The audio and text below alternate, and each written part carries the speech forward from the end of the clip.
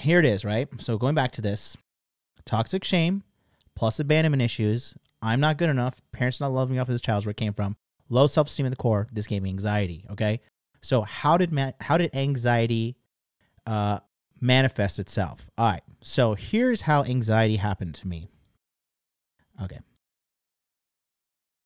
So step one is here. Okay. Anxiety came in multiple forms. Okay. Anxiety caused me to fear cold approach. Okay. I remember I used to work. I was like, how old was I? I was like 24 at the time. I was working at the 180 Grey Goose Lounge in Orlando, Florida. I remember there was this girl dancing, right? And she was just giving me the eyes. She was fucking eye graping me. Like, just violating me with her eyes, right? And you know what that is when women like look at you in the eyes. They're like, I want you to approach me. You look good. Please come dominate me, right?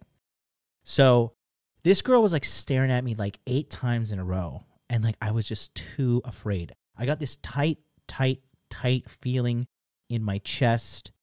And paralyzing fear. Why? Because I just felt that I wasn't good enough.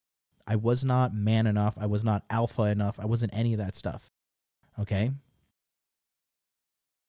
So the fear of cold approach is how anxiety fucked me up and paralyzed me. And then when I didn't do the approach, what happened? Then comes, right? Then what happens? Then what comes? The toxic shame. Oh, you are a fucking beta. You fucking pussy. You didn't go talk to that girl. Well, guess what? You're a fucking loser. You're a fucking weak pussy ass beta male. You're not going to be as alpha as you want. And I would sit there and beat myself up for like hours on end for not approaching some bitch that just wanted me to pipe her down. Okay? Tearing myself apart mentally. Okay. Second thing, anxiety manifested itself in, right? Was premature ejaculation. Okay. Sometimes when I'd be fucking a girl, right? I would get so anxious. Like, I have just got to like really do my best to please this girl. I have to make her orgasm. I have to make her feel amazing. I have to do all these things, right? I need to do this. Otherwise, I am not good enough. Going back to the toxic shame. What did this cause me to happen? It was an extreme, okay? So the premature ejaculation would be like this. I would get so excited, right?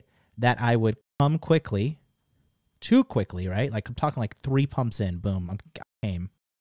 Or go limp. Like I'd like, okay, I gotta calm down. And then made the sound. And you're like, oh, I swear I'm not gay. I'm not, help me. Just give me a second, you know? You know, and then you're just sitting there like, ah. And then what happens? You beat yourself up. Guess what comes back in, right? The toxic shame. Oh, you fucking pussy. You're not alpha male. You can't fuck this girl until she goes to sleep. You know, you should be fucking her 30 minutes straight. No eye contact. Missionary only. Full alpha dominance, you know? And it's just like, you're just like constantly terrorizing yourself in your mind, thinking like, I've got to be perfect at all times. I need to be fucking the orgasm king. Or I'm not good enough. I'm bitch made. You know what I mean? Yeah, you know, when your dick goes limp, you're just like, uh-oh.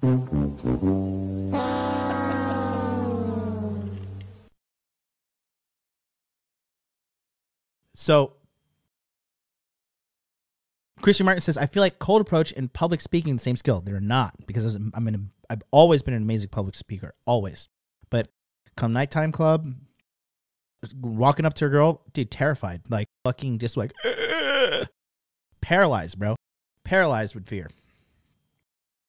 So, not cool, not cool. And then you beat yourself up, right? And you just continue that fucking path, and just continue that pattern, just beating yourself up. I'm not good enough. I'm not perfect. I did this. I did that. Blah blah blah blah blah. Right?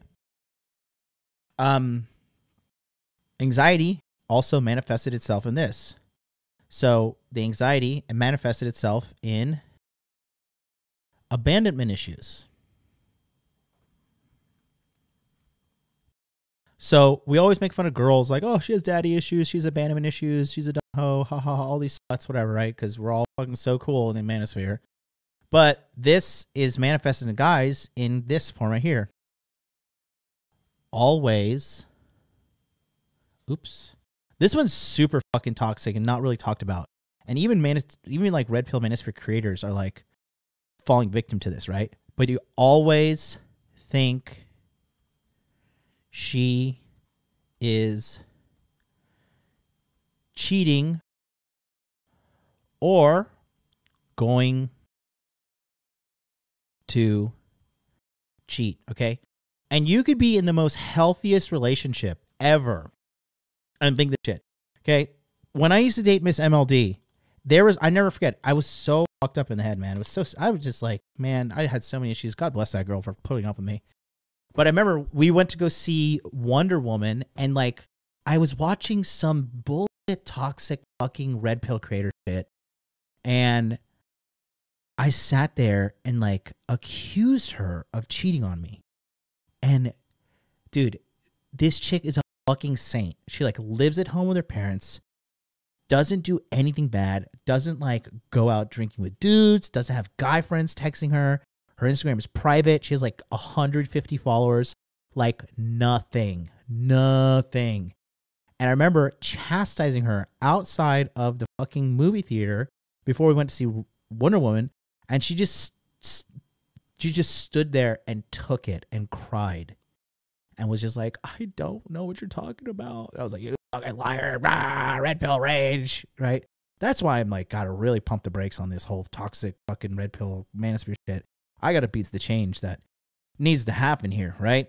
We're still restructuring things. It's coming, but, you know, it was so fucking toxic and so bad. And like this poor girl was like a victim of my fucked up issues. I was the problem. It was 100% my fault. So this was an ongoing pattern too. There's another girl I dated, right? Her name was Ayame. And I was dating her in 2013, right? She was a sweet girl from fucking Gifu Prefecture, right? And she came over one time and she was late because she had to go to some like college fucking event or whatever. Because she like at the time she was like 20. I was like 27 and she was in college. She was one of my students at the fucking English teaching school that they're called Eikaiwas, and like adults go there to like pay to get English lessons, to go to group lessons and private lessons. And she knew what she was up to. She was fucking a little English teacher predator girl on me.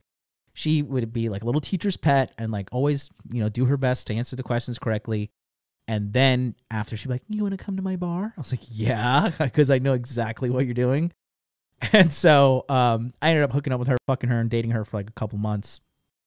But one time she came over and I remember like, dude, it was like, I was like a demon possessed person, bro. Like this cloud of anxiety and this cloud of emotional turmoil comes over your eyes. And we are at my place and I'm thinking like, we're just cheating on me. And like, you were absolutely out with some guy. And she was like, no, relax. I'm going to show you some photos. I was just at this college event and they have timestamps on them. And I'm like a full blown psycho, like, show me those fucking things. Blah. Right? Why? Because you guys don't donate Thank $100 right now. Donation. You're a beta male. You're a cuck. You're blue pill for life. You better send me $1,000 in donation right now. And that's Asan Haji Mohammed with €2 says, but hypergamy is true. How can we equalize it? Just be the fucking man, bro. Dude, you guys think that like you have to be like super alpha all the fucking time to get a girl. Dude, you just got to be alpha enough to that girl and make sure that certain parameters are set up that she doesn't have a bunch of doorways to a bunch of dicks fucking coming at her, right? It's that simple. Like you guys realize, like, and I'm tying into this, okay? Because I think this is kind of what you're saying. A lot of guys just think girls are like sitting at home, like scheming, like, time to fucking find a better man. Time to fucking go and suck some dick, you know? Like, I'm just here. I'm ready to fucking go and find a new man. These girls aren't like that, bro.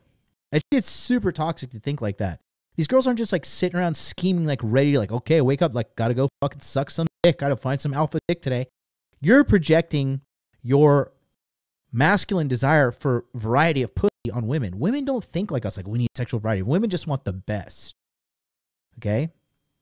So as long as you're the best option available to her emotionally, sexually, right?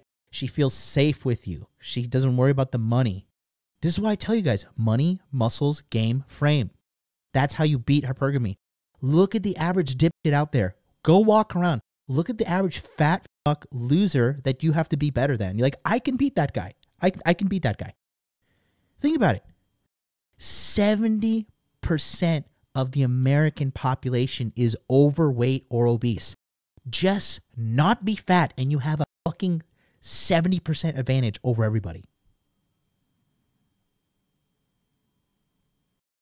Stop living in fear, guys. And if a bitch is with you and you're on your grind and you're doing amazing and she's dumb enough to be texting other guys or to fucking cheat on you or to do some shit and you catch her, throw her ass out onto the streets where she belongs if she's not willing to change and find another woman. Because if you're focusing on the core four, money, muscles, game, frame, and you're compounding your efforts over the years, you're going to be unstoppable.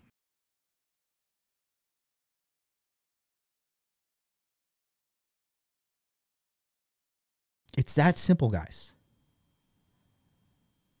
Stop living in fear. Empower yourself with truth and take action every single day to become the fucking man that you want to be. I did it today. Today, I went to bed last night like 4:30 in the morning, right? I woke up at like, I slept a lot. I woke up at like 11 and then I rolled back over and went to bed. I woke up at like 1:30 and I was like super charged up, right?